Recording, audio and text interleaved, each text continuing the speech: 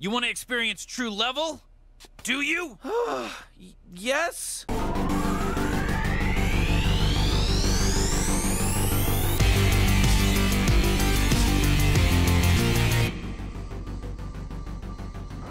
Firstly, when we talk about leveling the bed, we don't mean using any spirit levels or checking that it is horizontal.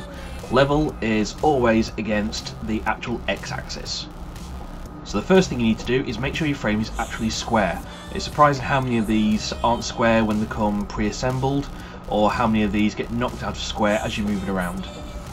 To prepare to square, just undo the bolts top and bottom of the y-axis. Get yourself some sort of set square to make sure you are definitely making them square when you tighten them back up, and then tighten them back up. Here you can see mine is nice and square. Next, grab yourself a post-it or a thin piece of paper and initiate the assisted bed leveling process on your printer. This will firstly home your nozzle and then move it to all four corners of your print bed. Placing the post-it underneath the nozzle, it should just lightly grip to get the right distance from the bed. Test all four corners initially to find out which is the worst offending corner. You don't want to start adjusting when you don't need to. Go back to that worst offending corner and adjust that one first.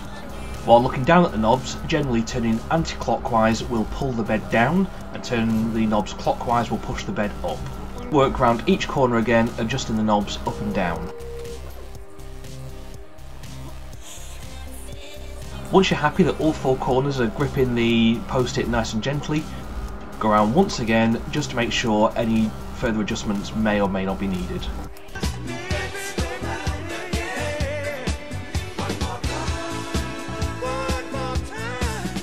Something to note, it is very common for the centre of the bed to dip very slightly. This can be sorted with either placing a magnetic bed on top to shim it up. A mirror can be clipped on top as well that's extra flat. With a removable magnetic bed such as this, the middle can actually be shimmed up by a post-it or two. If interested in the magnetic bed I'm using that's PIE coated, I'll leave a link to it below. Lastly, to make sure everything has leveled correctly, print yourself a level test. Most of these are just going to be a small print that prints all four corners and the centre of your bed. When printed, you want to make sure that the lines are stuck nice and firm to the bed, and you want to make sure they have a nice amount of squish to them without being too squashed. Refer to the graphics on the screen, hopefully this will help. I'll include a link below to Billy Rubin's amazing infographic on helping with bed levelling and your line squish.